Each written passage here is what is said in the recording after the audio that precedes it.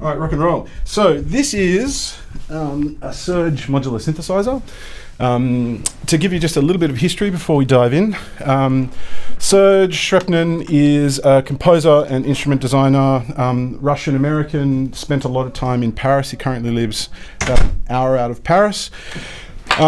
He was working at a place called CalArts, which is the California Institute for the Arts, back in the late 60s, early 70s. And so he was working with people like Morton Subotnick of Silver Apples for the Moon fame, and also working with Donald Buchler, who designed the original Buchler synthesizers. He was composing, working with these modular systems, and he had an idea to create his own system for a couple of reasons. One of the things that he didn't like about the Buchler system, or that he found cumbersome, was that first of all they were very expensive. So at the time, the places that actually had Buchler systems were generally institutions that had the funds for it. And also there was something about Buchler's designs that he didn't really vibe with, and that was that a lot of Buchler modules are very multifunction, and there's a lot of complexity in one module. And so what that means is that when you're kind of patching things up, there's certain things about the instrument which kind of tell you what to do when you're working with it, right? So there's a lot of musicality embedded in each one of the modules, which is fantastic for a lot of things. But what Serge was interested in was designing synthesizers and synthesizer modules that will allow you to get to the many functions that are inside one Buchler module, for instance. So rather than just having one dial that would move things, he would open up the functions. So something that may be one module ends up being a number of different modules with distinct functionalities. So what does that mean for composing and for working with a synthesizer? What it means is that you're thinking at a much lower level, and he developed this concept which he called patch programmability. So that means that in order to create a particular function, you have to kind of patch and program that function by yourself. Some of these modules that we've got in here and the panels are much later Serge designs, so they're kind of less low level.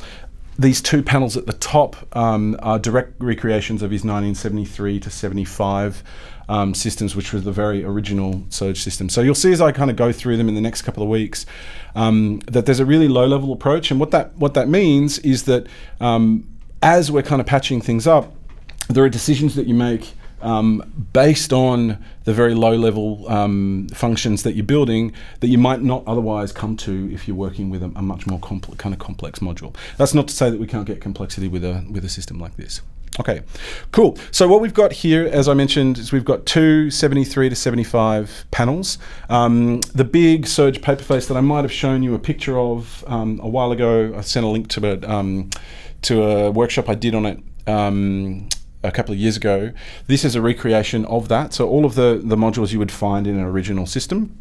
This is designed by a guy called Jonas, or he calls himself the human comparator. He's based in Sweden. So this is a home-built system. I commissioned it and did not build it because I can not solder for my life. But these are, yeah, original recreations of that. These three other panels here are preformed, kind of populated panels by a Berlin-based company called Random Source. Random Source, as of maybe a year or two ago, has employed Serge Shrepnin back as their chief kind of innovation officer. So he's now working with Random Source and kind of recreating his old designs. They've been around for a while. A lot of these modules and the way that they work date back to kind of early 80s Serge designs. So there's a lineage between the very early what we call paperface designs and the Serge modular or Serge STS system from that time. All right, so what I want to do is just talk a little bit about the panels today, and then just patch up a couple of things and discuss the differences in workflow between this and, say, the Eurorack system that we have available, and also the VCV rack that we've seen. So I'm just going to kind of zoom in and then go through a few of the things that we've got available here. So we're going to start at the top with these 73 to 75 modules with original knobs. Very important. Ooh. Okay, cool. All right, so what you might see if I zoom in even closer, oh shit, what did I do? No signal, something happened with the HDMI. Oh, no, please, please, please. Oh, there we go. Okay, cool. So if we have a look, even just at the panel graphics, without me kind of describing everything that they do, you'll notice that the panel graphics themselves almost look kind of like hieroglyphics. They're a little bit harder to understand than your general modular system. And this was actually quite a, look at this artistic panning that I'm doing here. This was intentional on Serge's part, to name things based on their electronic functions rather than musically what is possible with them. And the reason for that is he didn't want to presuppose what a musician might actually want to do with a system like this. Of course, there are some recognizable things like the name reverb, ring, which might stand for ring modulator, gates, etc., comparators. But the way that you interface with them is quite different to, I guess, the panel graphics and the way that you might think of an original system. Of a modular system that you know and love. If we have a look at the bottom, the second panel down here, we've got some more recognizable modules. These are envelope generators, so they're envelopes, AD envelopes, meaning attack decay, very similar to what we know and love in maths. But there's a few things that are quite particular about them, and as you'll notice as we talk about the paperface panels in particular, in order to get them going and make them do what you would like them to do, say a looping envelope or something, there's not just a button to press to make it loop, you have to patch it up, all right? And this is like the real essence of patch program ability. So if we have a look over here, we've also got these things called positive and negative slews, which I don't think corresponds to anything that we would really understand in another modular system, but they really are multifunction modules that you can think of as multiple things like an envelope or an oscillator or even a low-pass filter, all can be done with the same modules. All right, if we take a look at the recreations of the more modern designs, and when I say modern, 80s, it's much more tightly packed. There's a lot more going on in each one of these panels. And you have some modules that are a bit more kind of self-contained. So if you look at the left there, we've got the new timbral oscillator. That's an oscillator with lots of ins and outs, lots of different functionality that you wouldn't find on the originals. We've got audio mixers, wave multipliers, which you were hearing a little bit before if you were here as I was making sound. That's a beautiful kind of distortion module. And then we've got some randomization slopes. And as you'll hear, the gorgeous filters. On the right here is the stereo mixer. That's where I've got my outputs going to the door.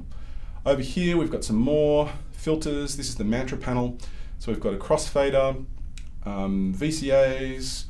This is the really famous dual universal slope generator, which is basically everything from an envelope to a oscillator, etc. We've got a little sequencer programmer on the left, which is a 10-stage sequencer with 2 different rows. And then down here, you will probably recognize this design from the sequencer that we were using last week in the Eurorack system, which is the pressure points and brains, right? So pressure points and brains took this panel down here, which is called the touch activated keyboard sequencer, the TKB for short. Took that and basically recreated a lot of the functionality for the modern synthesizer. All right, so we're going to go just up the top here, and I want to talk a little bit about things like self-triggering, getting a sound out, and also, before we actually do that, talking about the different kinds of cables that we're using in a Serge system. So to just start off, I don't have a normal Eurorack cable here with me, but we all know what a 3.5 cable looks like. What we've got here is, if that's going to, it's not going to focus, but no, it won't, but that's all right. So this is what we call a banana cable. So banana cable, if you want to, I'm just going to throw a couple of rounds so you can see what they look like.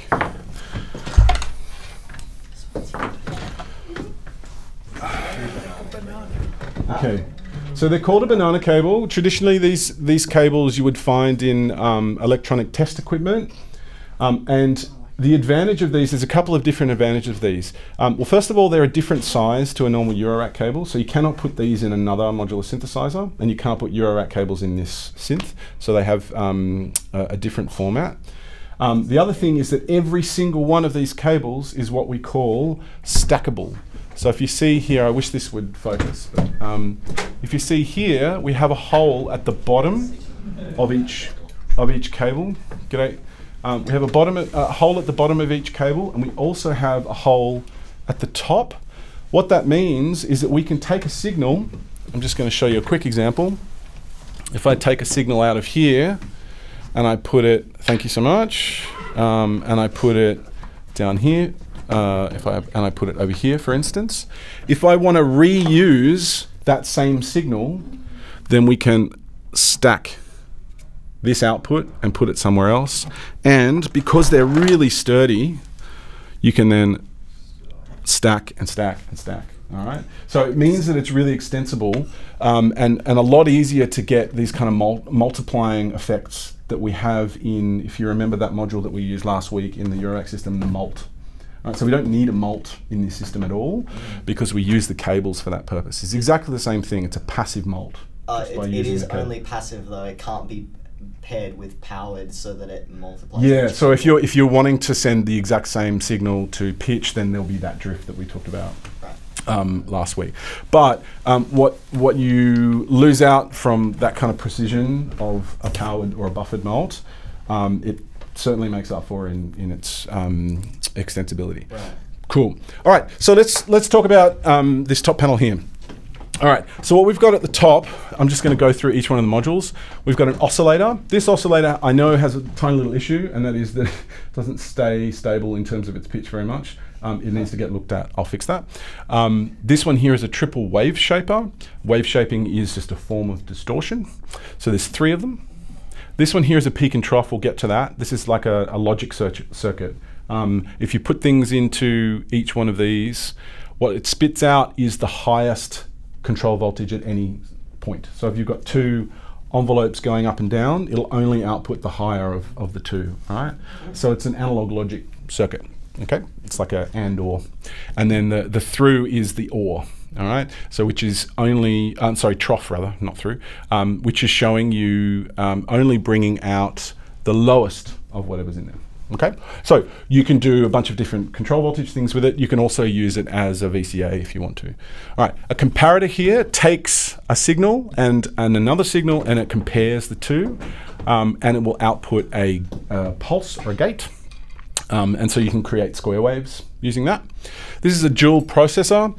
Do you remember in maths, in the center of maths, we had a couple of attenuverters, so you could scale positive or negative a signal. These are like little 3 input attenuverters. So on the right, you get positive, on the left, you get negative, and then you have an offset here, which can scale everything up, all right? And then it spits out the mix of those in each one of these, okay? Then we have a gate. This is a VCA. It's got a linear and a logarithmic input. And then we've got a ring modulator here and a reverb. The reverb I did get calibrated and fixed, but it needs to be fixed. There's a reverb tank in the back here. This is a preamp circuit, so you can put in an external signal. So you can put in like a guitar or another synth or something, and then gain it up and bring it into the system. Okay, cool, which is awesome. Positive slews and negative slews is the first thing that we'll get to so that we can really understand this idea of patch programmability. A positive slew, think of it as, I think that probably the best way to think of what a positive slew is it's a rising ramp, okay? So if we think of an envelope, like an AD envelope, we've got an attack and we've got a decay. What the positive slew is it's just the attack portion, okay? So if I were to send a signal into it, it would generate a ramp, and based on the control here, okay? If it's on the left, it's the shortest ramp possible. If it's on the right, it's the longest ramp, which is kind of the opposite of the way that we think of, sorry, it's the other way around, my bad. That's the longest ramp possible, and that's the shortest ramp possible, okay? So it's the opposite of an envelope, the way that we would see an envelope attack and decay, okay? The reason for that is that Serge always thinks in frequency. So think of it this way: if you've got something that's controlling pitch or frequency, or speed, always think that to the left is the slowest, so lowest frequency. To the right is the fastest frequency. Okay, cool. So we've got two positive slews here. They also have gate outputs. So when you get to the end of rise, it'll give you a gate. All right, you've got two of them here. We'll talk about the difference later. And then you've got two negative slews, which is the opposite. Okay, so just a falling ramp. And again, this pot here, to the left, really fast. To the right, really slow. No, the other way around. Really fast, really slow. Okay, cool. Then we've got three envelope generators. So if you're thinking about using these just as envelopes and you find it complex, then realize that you've actually just got three dedicated envelope generators here, which will do exactly what you want them to. They've got an attack and a decay or a release. Again, that is the fastest, that is the slowest. Over here, you've got a duration CV input. So if you put in a CV, it's going to change and scale the overall speed, the overall attack and decay time of your envelope. Okay, cool. So, and then over here, this is what we call a formant jumbler, or what's the other word for it? It just basically changes the format. So you can take in a banana cable and then take out a Eurorack cable. Okay, so if you want to send, and the other way around as well. So if you want to send stuff from the Eurorack system to control this or anything else with a 3.5, you can take it out to Banana Land. Or if you want to take out Banana Land and put it into the Eurorack system, you can do that. Okay, cool. We're going to talk about these three panels in a second, but let's just do some kind of basic stuff with the top panel so we can see what's going on. First of all, I'm going to take out just the oscillator at the top so you can hear it. It might wobble around a little bit, but there's other oscillators that are much more stable. I'm going to take this oscillator up the top. When you see something that is a brown jack, what that means is it's bipolar. Okay, so it's AC, which is alternating current. It's generally used for audio. Okay, so I'm going to take that one here and I'm going to put that in my stereo mixer. Move down so you can see. We all know what a mixer looks like, but if you can have a look at it. The mixer input, black or brown, it's accepting a bipolar input. You've got pan over here, left and right, which you can CV, so we don't have to patch up what we did last week. And then you've got a volume pot, which is also controllable. So this is this stereo mixer, and there's two channels. Is a multifunction module. It does panning, it does CV, control over pan, and it also does volume. So let's just turn on this oscillator and have a listen. See, it's a bit wobbly, this one. Okay, cool. Oh, whoa. Okay, cool. All right, to start with, this is what Serge would call a sine wave. Doesn't really sound like a sine wave. It's got a bit of buzz to it. That's pretty classic analog synthesis of this time. What we have in this oscillator is we've got a wave shaping pot. So if we remember this STO last week, that little module that did some wave shaping, we have a way of changing the wave shape here. Okay, cool. You've got your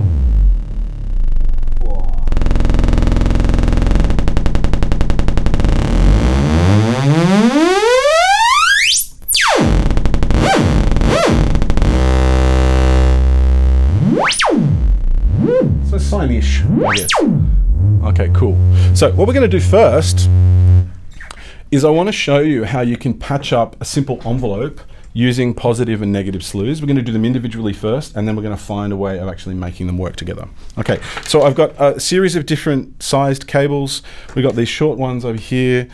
We've got a little longer, and then our long ones. I've also got what we call shorting bars, which we can use for these bottom ones. All right, so I'm going to take this positive slew here, and anything that's got a triangle on it is generally going to be an input. Okay, and then you've got your jacks up here in a square there. That means it's going to be an output. So if I show you here the way to patch this one up, I'm going to take this bottom gate, which is the end of rise, and I'm going to put it into its input. So what that means is that when it's at rest, this is outputting a high voltage. All right, it's always outputting high. So it's saying, I'm done, I'm ready, okay? Then when I put it in the input triggers this ramp, okay? And so as soon as it does that, this goes low, okay? And then when it gets to the top, what does it do?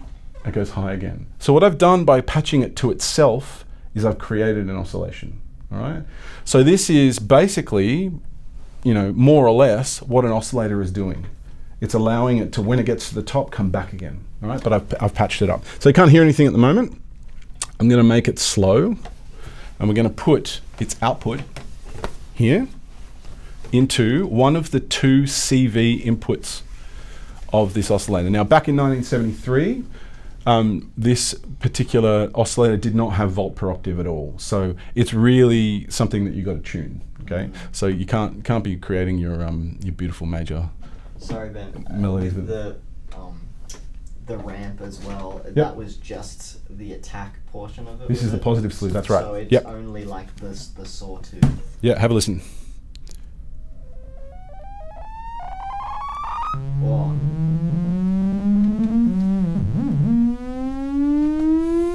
You got to twiddle the knobs a little bit to get rid of that.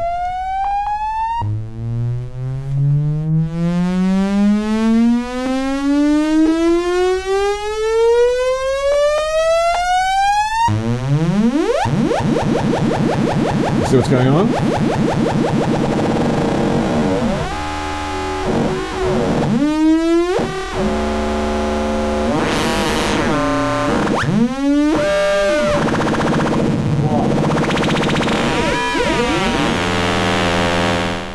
Okay, so the positive slew, when it cycles back on itself, it goes to audio rate, all right? So that's what I mean by multifunction. It can be something that is a control voltage, or if I don't use this, the oscillator at all, and I just take the output, of the positive slew itself, have a listen. It's an oscillator, okay? Oh, so good. Oh. So I'm taking the output of the ramp. Obviously we're not hearing it as a ramp, right? Because we just hear the top of it. But if I take that out, I can also just hear that end of rise gate.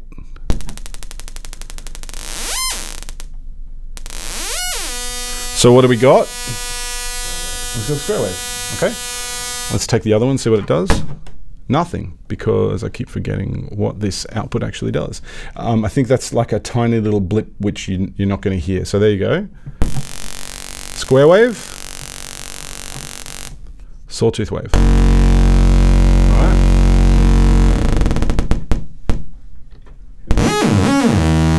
Cool. So let's put it back in, old mate.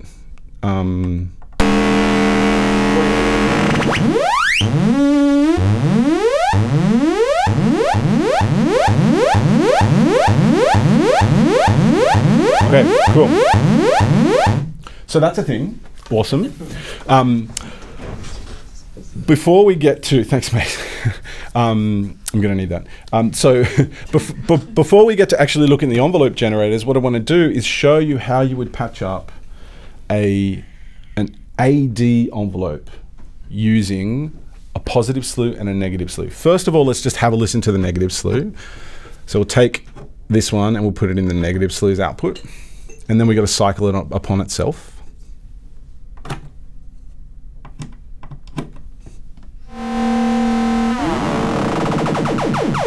Okay, now it's going down.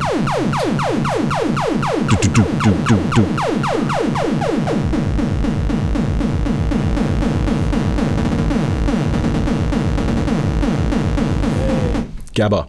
All right, cool. All right, so. All right, so let's think about this.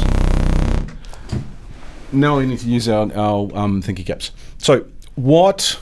I feel like I'm a year 4 teacher saying that. All right, so if I wanted to create a rising and a falling envelope, what would I need to patch up with a positive and negative slew? How would they work together? positive slew reaches the top, it triggers the negative slew. Exactly, exactly. So let's have a look. So when the positive slew reaches its top, the gate into the negative slew. Okay. And now what? Is this one going? When the negative slew reaches the bottom, you trigger the positive slew. Exactly. Okay. So this is called cross-patching. So this one will not go until the negative slew stops, and this one will not go until the positive slew stops. Okay? So let's have a look. We'll put them both at noon.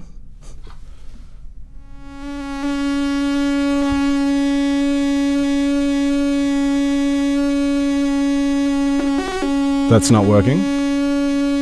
So I've done something wrong. No, no.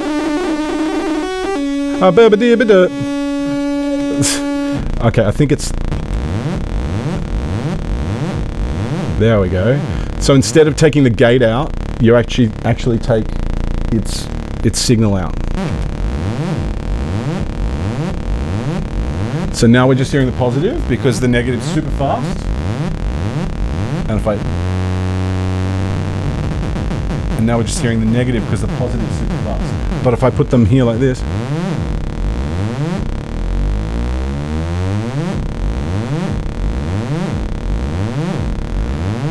that's an envelope, back and forth.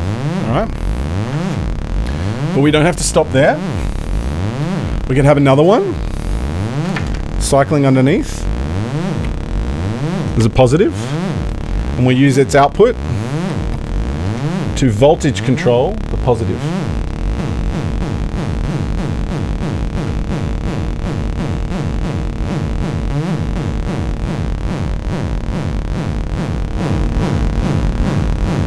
And we might take this one and voltage control this one.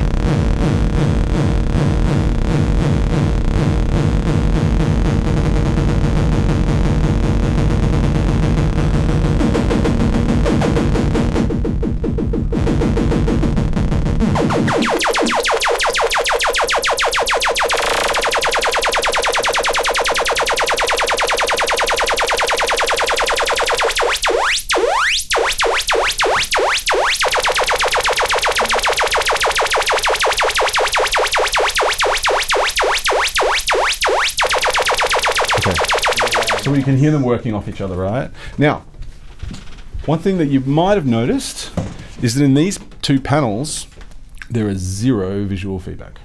There's no blinking lights at all, okay? And that might be just a little bit daunting at first.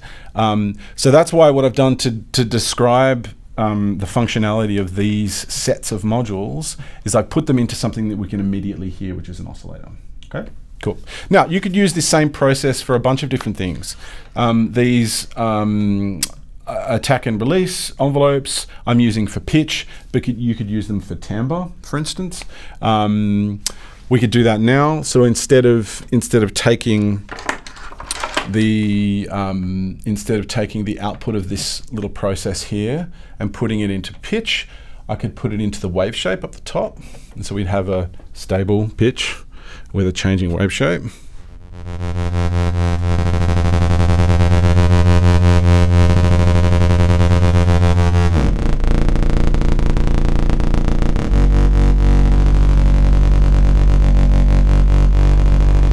So that's interesting.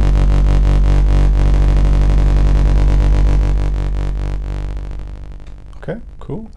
And then you might do something else. We might have another looping envelope, this one here for instance.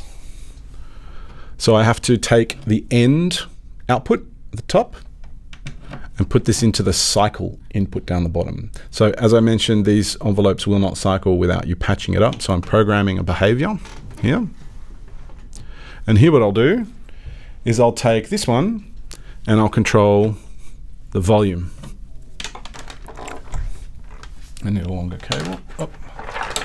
So I'm going to put this one here, down into here.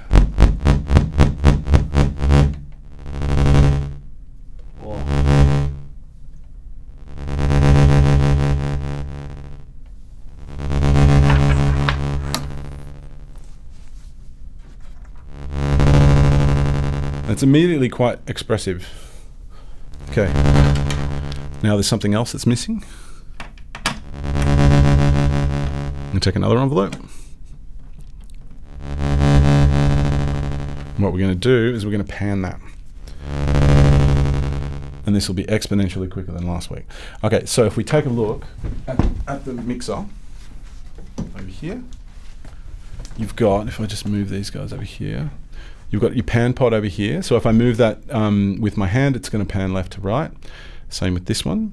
But important to know is that what's coming out of the envelope is a unipolar voltage. Okay, so which means it's only positive, right? So if this is in the center, you can see, if I zoom in, you can see that there's an arrow there. Do we see that arrow down there? Okay. What that means is that if this is all the way over to the left, a positive voltage will move it to the right. All right. If you have a look on this one, there's an arrow on the other way. What that means is that a positive voltage, when it's all the way over this way, will move it to the left. Okay. So it allows you to basically use the same, if you wanted to use the same control voltage, you could pan both of these in different directions. Okay. So what I've got is a unipolar voltage coming from one of my envelopes, and it's going to pan this. And that's completely decoupled, meaning it's not related at all to my my envelopes that are changing timbre, or the envelope which is changing volume. So let's put that back in so we can hear the volume. And you can hear that it's only on the left now, right? So let's take this one, and I'm going to put that, you just have to trust me, I'm putting it in the panning input.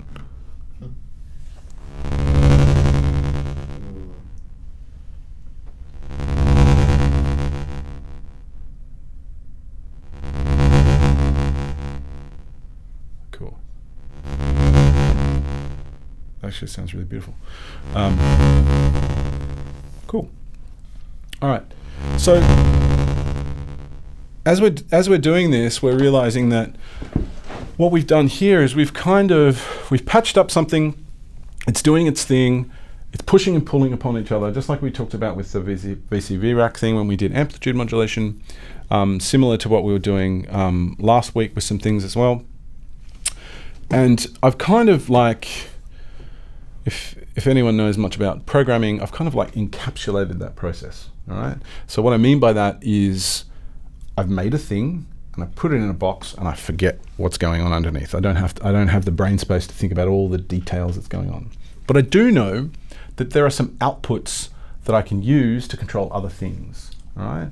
So what I'm going to do now is I'm going to relate what's going on here to some kind of movement in pitch.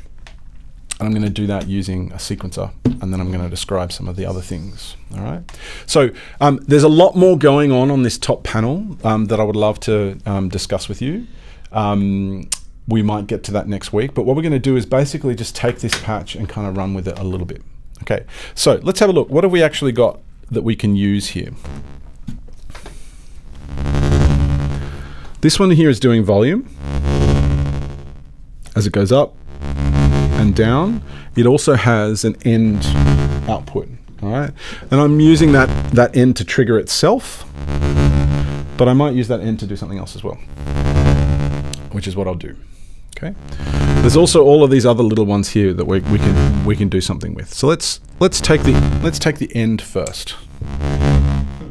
Okay, I'm just going to describe one little thing that I'm going to do here. Instead of taking the oscillator directly, I'm actually going to prove this malting exercise, and I'm going to extend the cable because I want to put it all the way down into another VCA so you can see what's going on. I'll just move it down. So this is like a crossfader. I'm going to put it into the input here. I'm going to take its output, which also has a 6.5 mil if you want to take it out elsewhere. I'm going to put it in here. And what that means is that if I take my envelope, I'm going to use this envelope to control volume. So now the volume is being controlled with a different VCA, not with this one. That allows me to turn up the overall volume, right? right, and control the overall volume. Otherwise, I don't have control over the overall volume. Okay, so it's submixing. Cool. All right, so let's have a look what's going on. This one here, I'm now going to take, so this is the end of my volume. I'm going to put it in the clock input of this sequencer down here. All right, so let me explain this sequencer. I'm going to zoom in so you can have a look. Okay, so this sequencer programmer has some manual touch buttons. So you can use it kind of like a mini keyboard, if you like. It's got 2 voltage outputs, which you'll find at A and B. You also have an A minus B output, all right? Which basically will say A minus this one. So if this is at 1 and this is at 0.5, then the output becomes 0.5, right?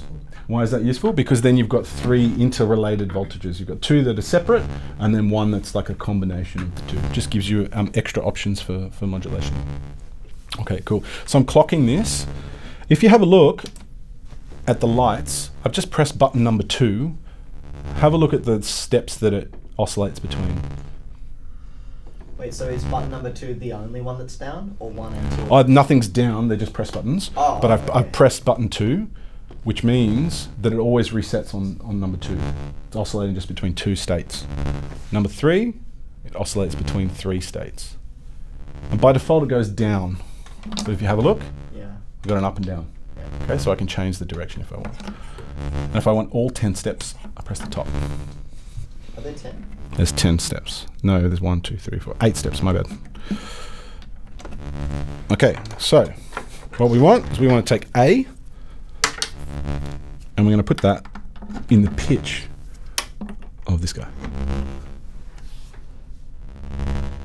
Okay, so it's got a bit of an offset to it. All right. So listen, let's add some pitches.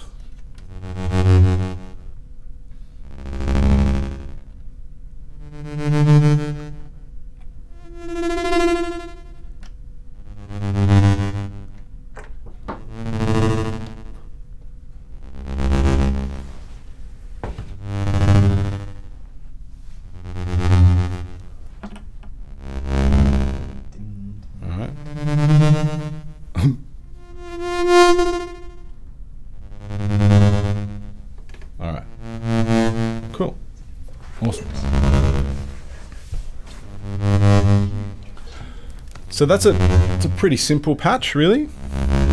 We've got some movement going on with timbre.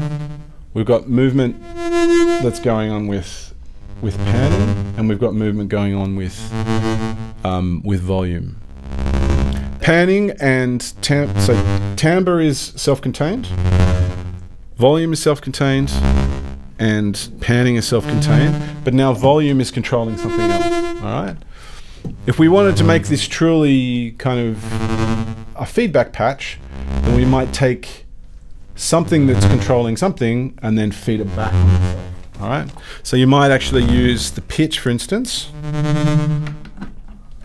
and change the speed of the panning.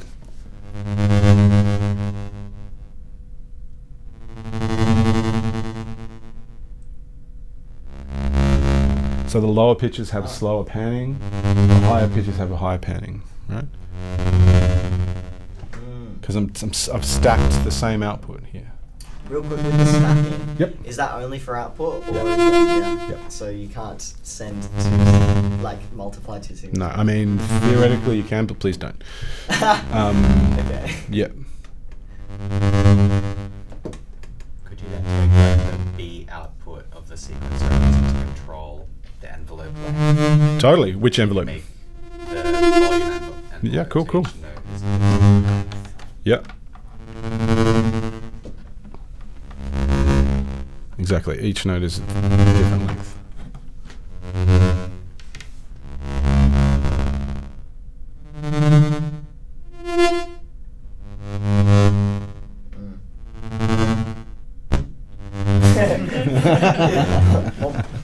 So here, if we have a look at that envelope, good idea, Regan. If we have a look at that envelope, what I've done is I'm putting it into the duration input. Now, duration input is also an attenuverter, which means that if it's all the way over the top, it's making things faster. If it's on the all the way on the bottom, it's making things slower. Okay. Okay, cool.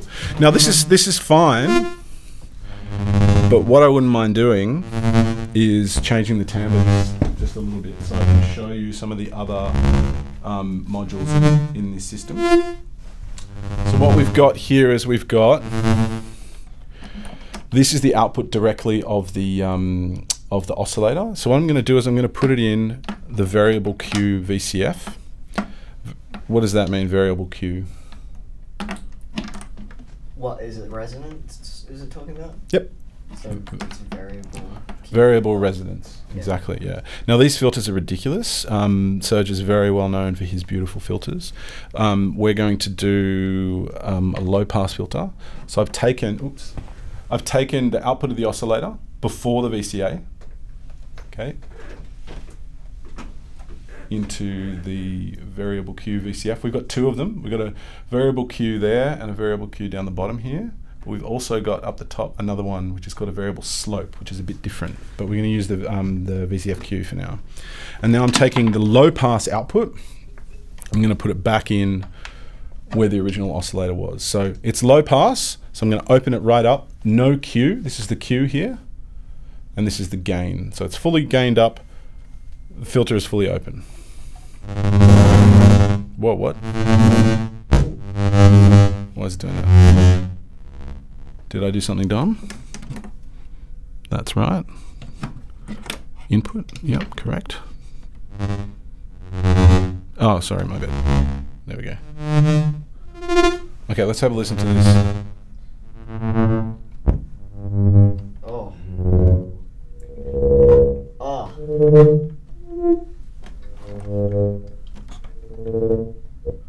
Let's just get rid of the volume for now so you can hear it just by itself.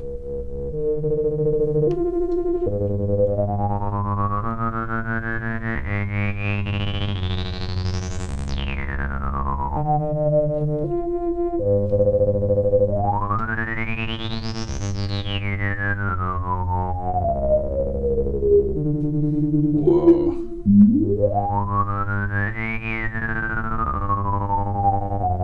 If we did another output, say the band passed.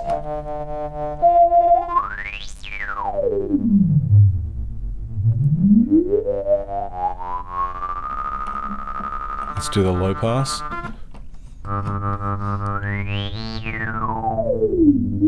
Okay, now that makes me think of a couple of things.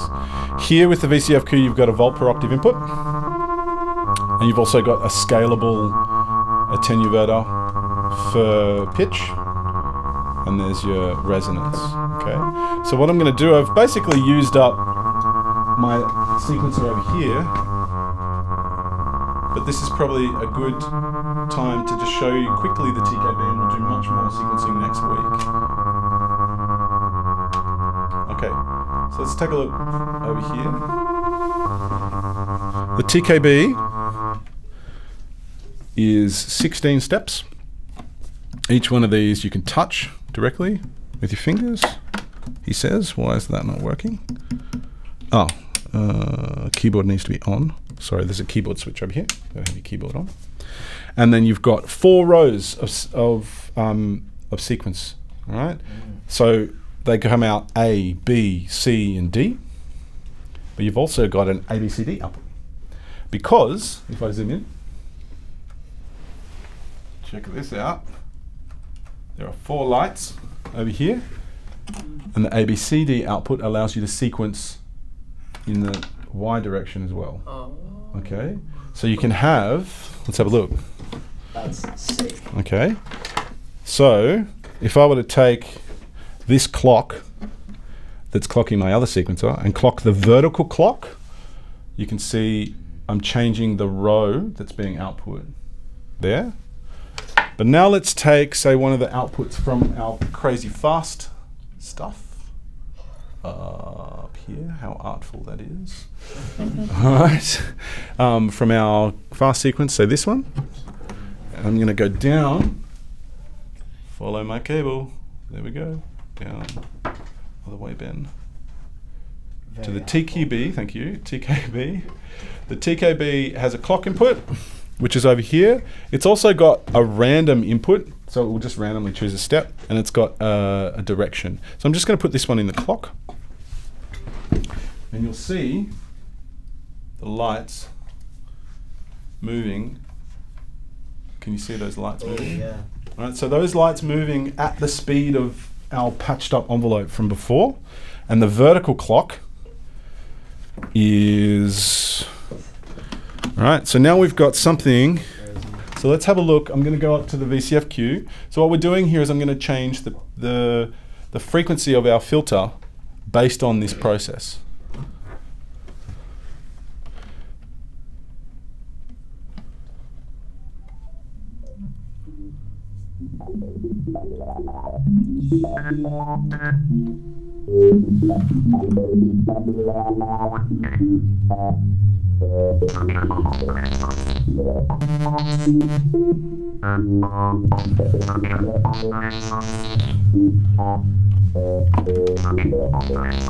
And now I'm going to put the volume back in.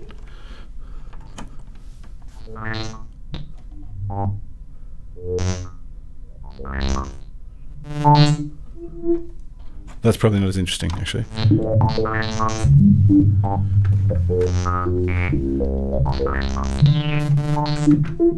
So basically we've got, for the pitch of the filter, we got 16 times 4. So what's that? 64, right? Possible states for the filter, right, that I'm using. And of course you could use it to do other things as well. I don't know, you could change the Q with another one. Just with the A row, could change the Q row. Let's do D actually.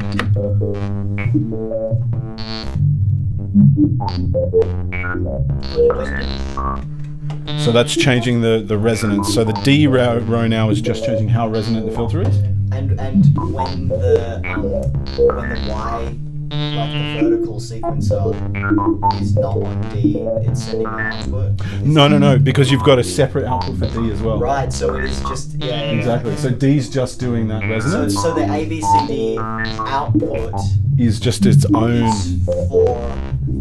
Is just that takes both vertical and horizontal. Exactly.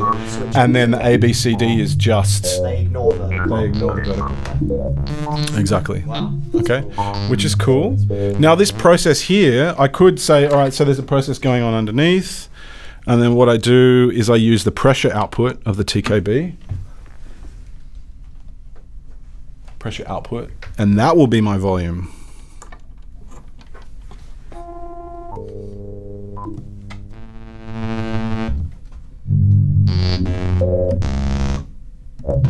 Now it's momentary. It's still going, but when I take my fingers off, nothing happens. So what we might do, in this case, just to finish up, is I won't use the pressure output, but I'll use a pulse. And I'll use that pulse to open up another envelope. So we've just been using envelope cycling so far, right? So let's take, zoom out. Oopla. We've got one more envelope up the top here that we're not using. So what I'm going to do is I'm going to take the key pulse, which means it outputs a pulse, a gate, when I press a key. And I put that in the start of another envelope. So when I press a key, it'll trigger this envelope, okay? As I hold it down, it should stop at the top, all right? Or not, I can't remember. We'll work that out as we come to it. Okay, so let's just do a really simple one. This is a quick attack, medium decay, and we'll go put that in there. So, is that correct, Ben? There we go. Yeah, no, it won't hold it. But there's a hold input. So I could go start, hold, and it should hold it at the top. Yeah, there we go. Yeah, so it'll hold it. But it still has the envelope that you've put on. Exactly, good. But if I didn't want to do a hold, I could just make it slow and then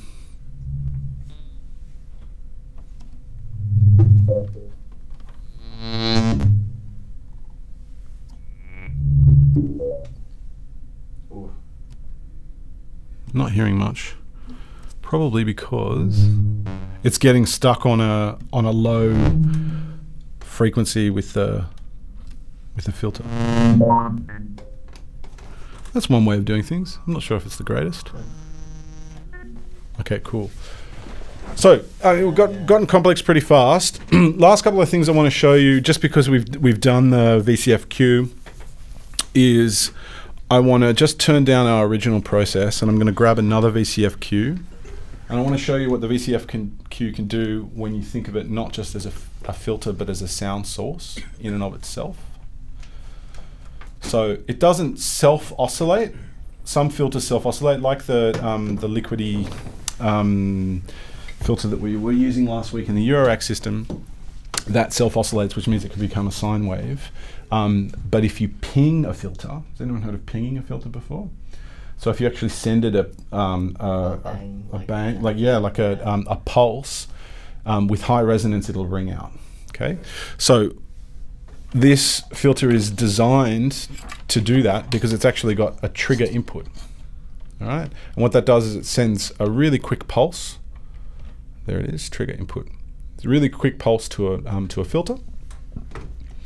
And then depending on the Q settings, you can actually get a really kind of percussive timbre. So what I'm going to do is I'm going to grab something that is relevant to us, which is something quite fast up here, maybe this output. I'm going to put that in the trigger input.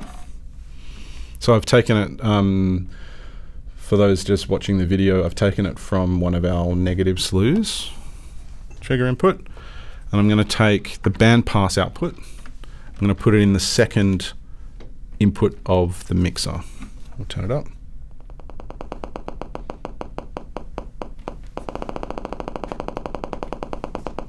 Okay, so let's play around with the settings. That's cool, but as soon as I increase the Q,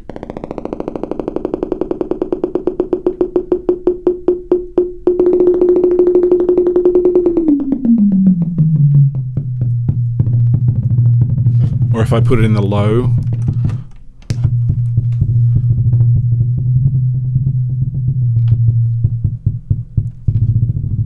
okay, where this really excels is when you then FM it.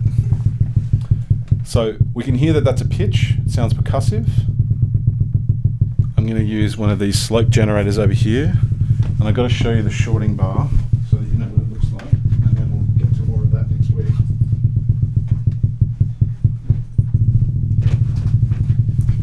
This is a shorting bar. So it's designed, it won't work on these top two panels, but on these panels it will. I put the end out into this input, and what it does is it cycles this envelope, right? So this is an AD envelope. We'll talk about the dual slope generator in more detail next week. So I have a look at that. I take its bipolar output and put it into this one.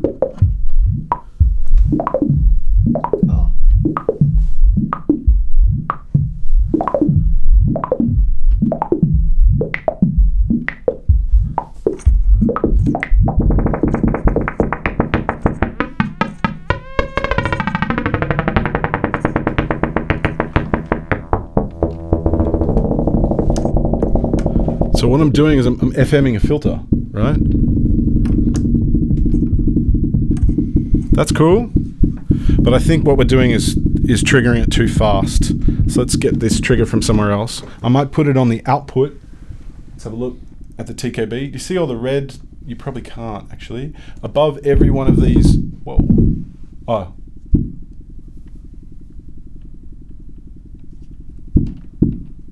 You see that? Because that's changing, that's triggering the envelope. Anyway, so above each one of these, you've got a gate output for when it hits that stage. So I'm going to put it on the top. So it's only going to trigger it when it gets to stage 1 of the sequence. Hear that?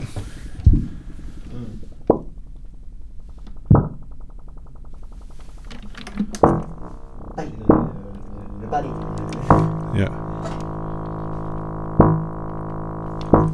Where's my original sound gone? It's missing. What did I do with that?